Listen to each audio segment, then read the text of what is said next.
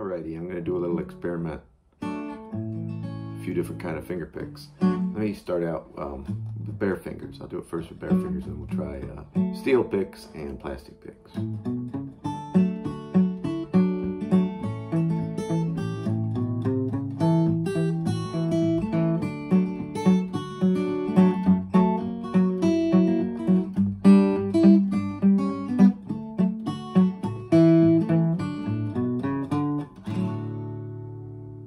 That's bare fingers. Now, I've got these John Pierce. They're called John Pierce High Rider picks. Just got these today. They've got a real long shaft on them, which I have bent back to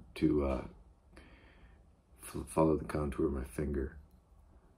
And they sit, nice thing about these is they sit a little lower on the finger, so they feel a little more stable or something than regular finger picks, a little bit. Okay, now, these are steel. They're kind of thin, they seem, but steel finger picks. You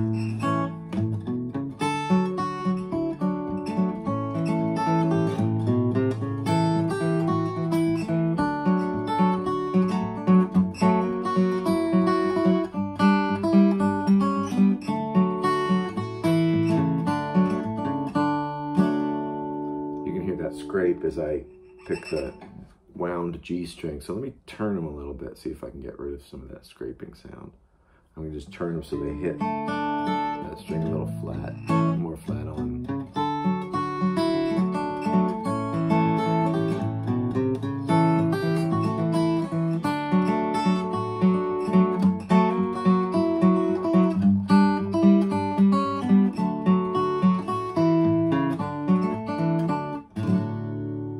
Sound really good, very precise. If I'm playing a show that like I'm outdoor, it's going to be in a noisy place, I really need to project, those are going to be great. Because if you try to play really hard for a full night with bare fingers, you might end up with blisters or a blister. All right, here we got plastic finger picks. These are just regular Dunlop. I think that the Dunlop large, I think, clear plastic finger picks.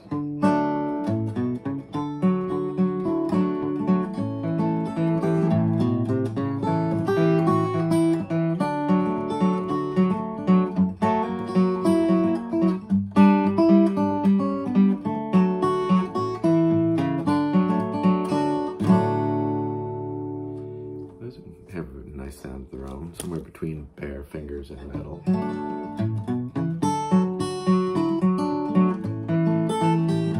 This is bare fingers.